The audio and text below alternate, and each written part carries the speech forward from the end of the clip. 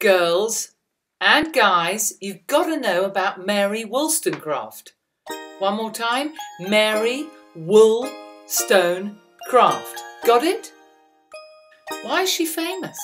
Because she was a strong-minded, independent woman, a writer of important books, and one of the first feminists back when men looked like this and women just had children and did housework.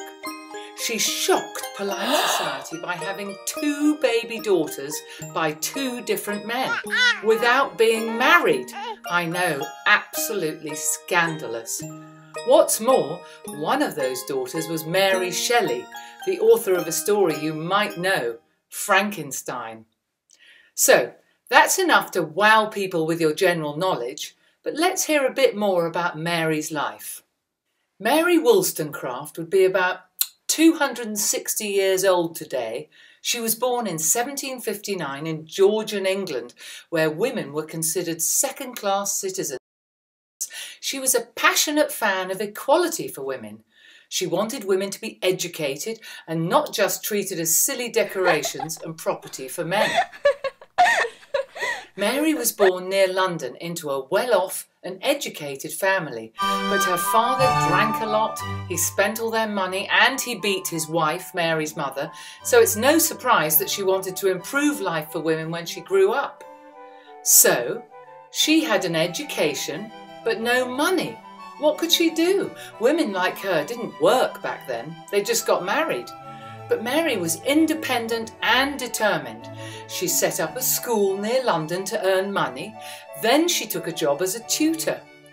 After that, annoyed by the lack of opportunity for women, she decided to become a writer. This was a mad idea. How could she support herself?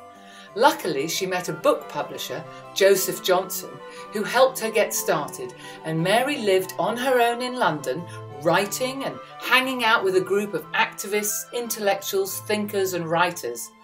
What did she write about? She wrote 2 novels about women, several political commentaries, lots of interesting letters. She even wrote a self-help book called Thoughts on the Education of Daughters, full of advice about raising girls. The book that made her famous, The Vindication of the Rights of Woman, is one of the earliest works of feminist philosophy and a trailblazing start in the fight for women's rights. Her personal life was considered pretty disgraceful. At 33, Mary went to France to check out the French Revolution and fell in love with a dashing American adventurer, Gilbert Imlay, and had his baby. This was a big shocker back then, a baby and no husband. Did she hide away? Did she? Hell! Back in London, she began a love affair with the writer and philosopher William Godwin and soon gave birth to Mary, who would grow up to be Mary Shelley, the author of Frankenstein. But this story has a sad ending. After several days of agony following the birth, Mary Wollstonecraft died of septicemia on the 10th of September 1797, leaving her partner William utterly devastated.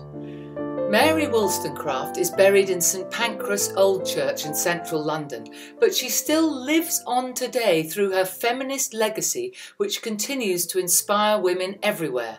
She was ahead of her time, but now her time has come. Thank you, Mary Wollstonecraft.